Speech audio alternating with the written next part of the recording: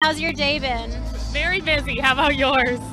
Probably less busy than yours, but mine was cool. So we're really excited. We have a couple questions for you. These are our most asked from our audience right now. So we're live. Everyone's, I'm sure, going to be very excited to see you with us today. So after Nancy Pelosi was stressing the urgency of President Trump's impeachment, she's now withholding and still withholding the House's impeachment articles from McConnell's Senate.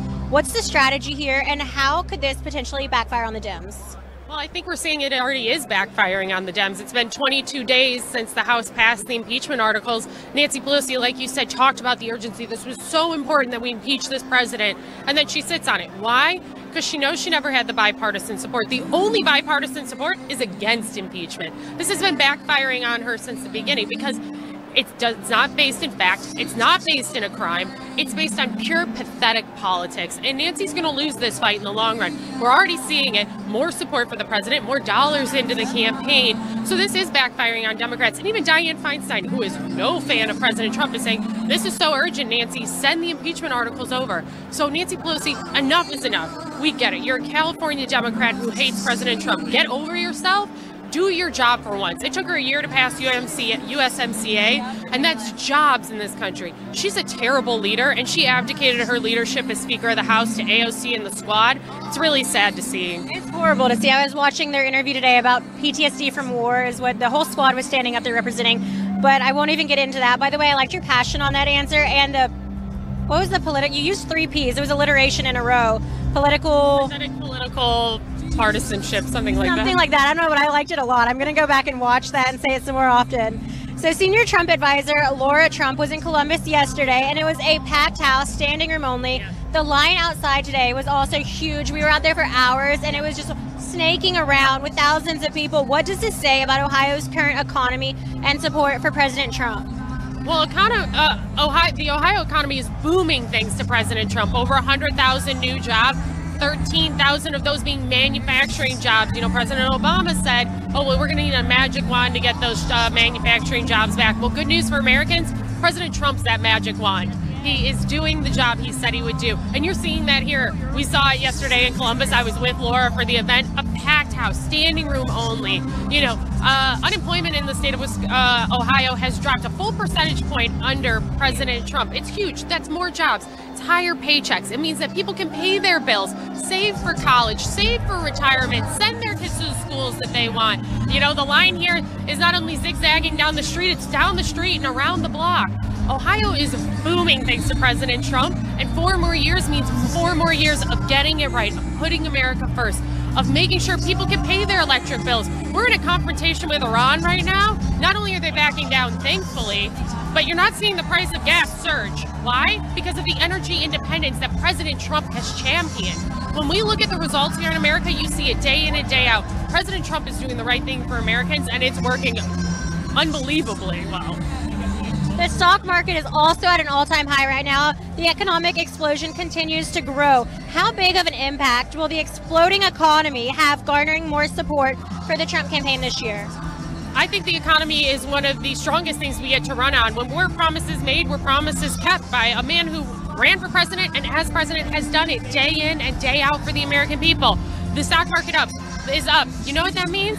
That means 401ks. That means retirements are increasing. That means more people are going to be able to retire in this country and enjoy what America has to offer through their golden years. When we talk about a strong economy and a strong stock market, that means more jobs, more investment, more opportunity. You know, we have over 2 million more jobs available than job seekers in this country.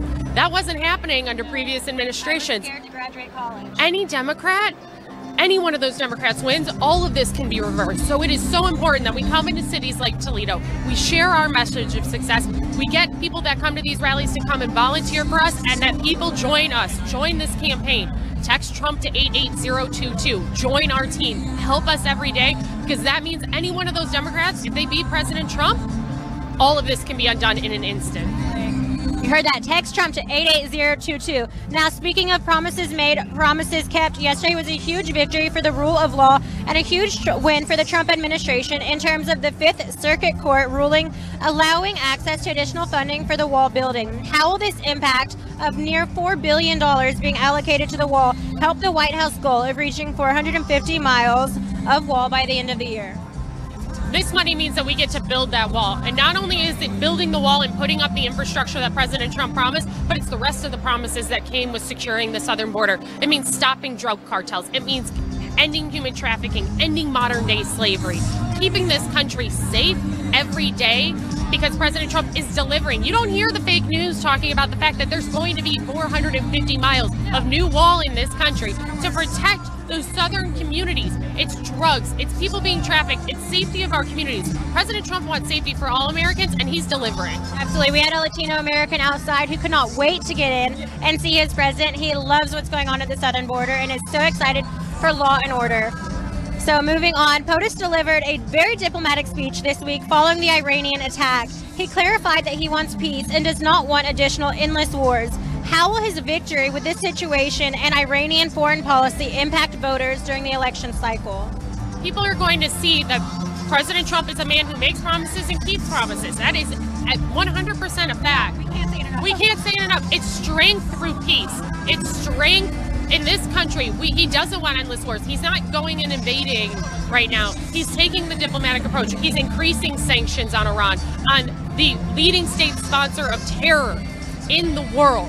He is standing up for Americans and not only making sure our country is safe, but the world at large is safer because of what he is doing. And we are seeing a true commander-in-chief, a man who not only supports our military and makes sure that if anything happened and we needed to step up and step in, we're more than ready, but that we won't need to because he's making the right calls the day in and day out. We're not putting billions of dollars on pallets and airdropping them to the Iranians. We're doing the exact opposite, and it's working. You would have loved a man I met earlier, a 71-year-old veteran who served in Vietnam and was shot down, spent the rest of his time in the hospital. He said today if he got a call saying President Trump was calling, I guess for soldiers to go out and fight for our country, he'd go in a heartbeat because he would do anything under President Trump based on what he's done for him. I literally almost cried during the interview, but it's fine. Now, earlier this month, Senator Warren suggested that Trump rallies and Trump supporters in general are often racist and white supremacist, fueling the leftist narrative regarding POTUS's base. How do you respond to her statement? It's really rich coming from Pocahontas, the fake Native American Elizabeth Warren, to talk about racism and cultural inequality in this country. She used her quote-unquote ethnicity to try and better her career throughout her life. She had a video up until a year ago that talked about how she was a Native American and how that came about for her family. So you know what? When she decides to actually own up to the fact that she is not a Native American and that she has lied openly to the American public for years and tried to benefit her career, maybe then she can start taking swings at President Trump. But also, she's never been to one of our rallies. She has no idea what this crowd looks like, who these people are. I talked to a woman today from Honduras who is here, who loves the president, who became a legal citizen in the United States. She voted for him in 16. She's going to vote for him again in 20. She is what we represent. She is what this president represents. It doesn't matter your race, color, creed. None of that matters to this president. It is about being American and Americans first. You just gave me chills. Last question. Speaking of rallies, there's rumors circulating that there might be a rally at the end of this month. Can we expect another rally to be announced before the Iowa caucuses? Well, we do have another rally before the Iowa caucuses. We're going to be in New Jersey, so we will be in New Jersey. We're very excited to go. And, you know, as our rallies are ready, we're going to get them announced. But you should expect to see this president everywhere across the country, all the way up to November 3rd, 2020, making sure that we get there. Every country, every state, we are everywhere to make sure that President Trump wins again. Absolutely, we love that. All right, and what are we texting? We're texting Trump to 88022. All right, thank you so much, Erin. Have a great day. We'll be here if you need us.